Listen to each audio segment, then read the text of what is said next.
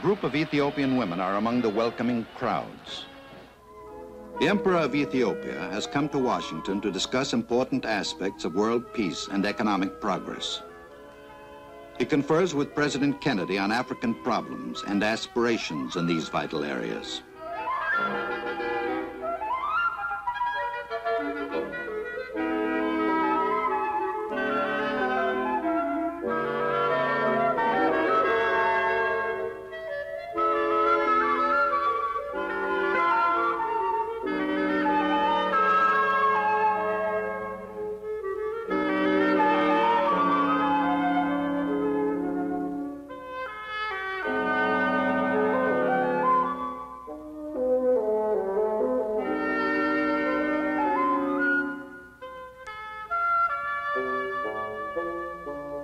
The memorial to Abraham Lincoln.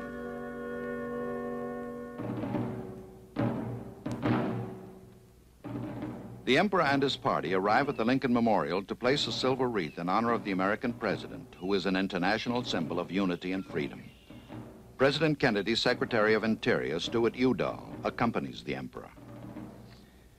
Included in the Emperor's party are Ras Emperor Haile Selassie, Ambassador Dinky, Ethiopian Ambassador to the United States, and Ambassador Corey, United States Ambassador to Ethiopia.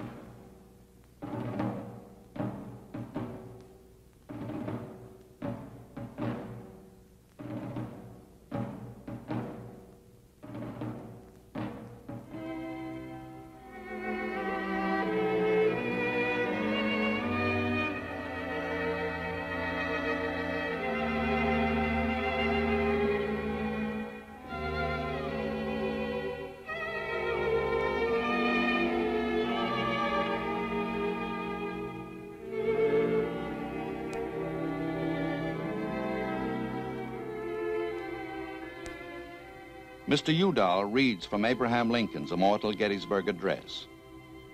They gave the last full measure of devotion. That we here highly resolve that these dead shall not have died in vain, that this nation under God shall have a new birth of freedom, and that government of the people, by the people, for the people, shall not perish from the earth.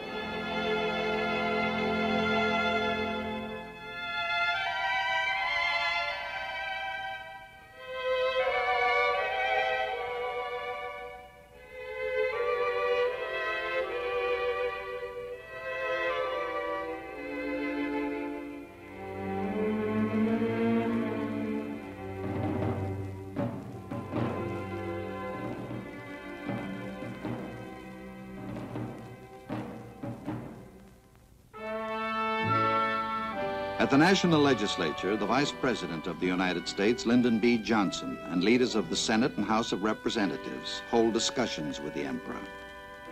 This is where the men and women elected by the American people make the laws which govern them and determine American policies and world affairs.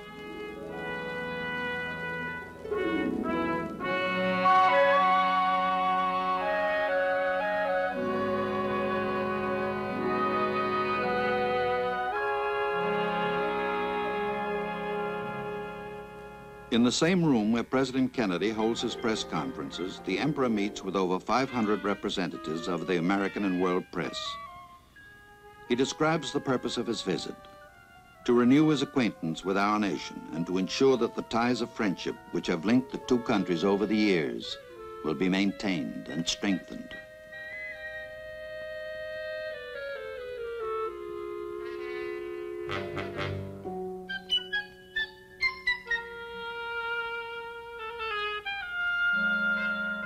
In reply to one question, the Emperor says, "What interests us most in Africa today is the collaboration for the purpose of achieving unity for the benefit of Africa and as a contribution to world peace."